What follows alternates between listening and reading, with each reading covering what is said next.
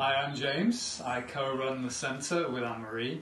Primarily, I'm a yoga Pilates teacher, and this last year I've just started my yoga teacher training where I teach students how to become yoga teachers, which has been great because it's allowed me to go back into the philosophy which I studied whilst I was in India. We also have socials. We have sound baths on a Saturday evening once a month. So we do other community events and allows us to come together as friends socially as well to explore different healing modalities.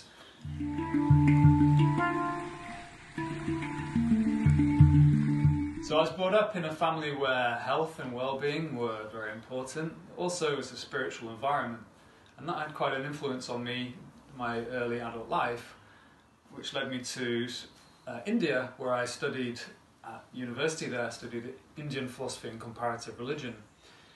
I was there for 5 years, studied for 3 years. Also I studied Ayurveda, Indian traditional medicine, yoga, and after my time away it made perfect sense to join the centre. This was at the end of 2012 and I started teaching yoga, giving massage, and then started to teach Pilates.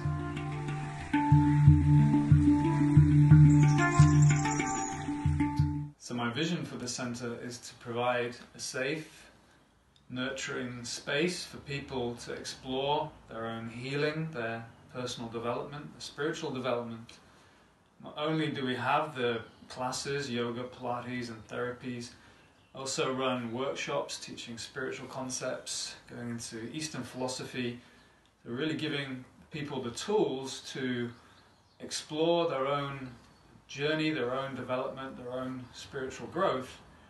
We also have the community side of things, which is really important. So we have ceremonies, we have the sound baths, we have socials, and that gives people the opportunity to meet like-minded people and to connect and to enjoy the social side of things. So do come along. We'll be open with our classes in the middle of May, and also the sound bath starting there. So try a class out, join the sound baths, it's all on the website. It'd be great to see you there and connect. Thanks everyone.